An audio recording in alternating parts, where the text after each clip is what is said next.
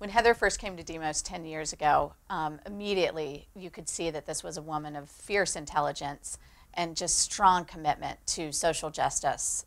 The Demos that you know today is in large part due to Heather's growing leadership and influence in the organization. She has increasingly taken on the role as mentor, strategic leader, thought partner to all of us here at Demos. And there's no doubt in my mind that the whole staff is just so excited that Heather McGhee will be the next president of Demos. She's really one of the most extraordinary leaders I have ever met. She is passionate about justice and democracy. She's a broad and creative thinker with a real sense of strategy and vision.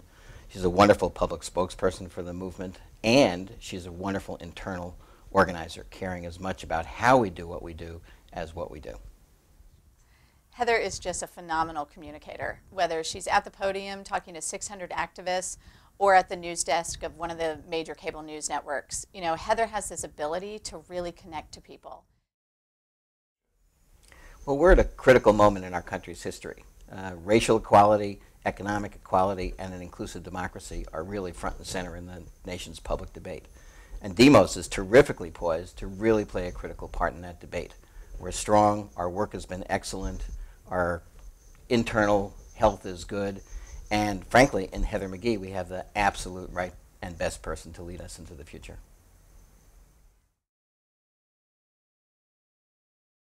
I am deeply honored that the Demos board and staff and our allies have entrusted me with the leadership of this extraordinary institution. And I'm deeply grateful to Miles Rappaport, who's been a friend and a mentor, and who's shown me and Demos and the entire progressive movement what truly effective and humble leadership looks like for the past 13 years. I think that we are on the verge of something new and wonderful in America. Ours is a country where the ancestral lines of all of the world's communities have met and been offered the audacious promise that out of many, we could become one people. Of course, we've never met that promise, and in fact, we too often forget that that is the promise.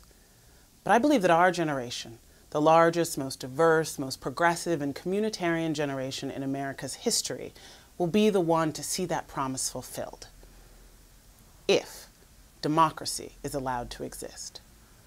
But democracy is not inevitable. Today, we have something very different. We have inequality, political inequality, racial inequality, and economic inequality. And that's where Demos comes in. Demos must be an essential part of the movement to bring that progressive future closer by unleashing our democracy and giving a new generation the degree of economic freedom that is a predicate for true citizenship. Together, we must create the kind of America where we all have an equal say in our democracy and an equal chance in our economy. It's a big goal, but we must achieve it, and we can. I believe that we can because for the past 13 years, Demos has been going into the halls of power and bringing the voices and dreams and lived realities of millions of Americans and changing the laws and policies that shape opportunity. But we've never done it alone.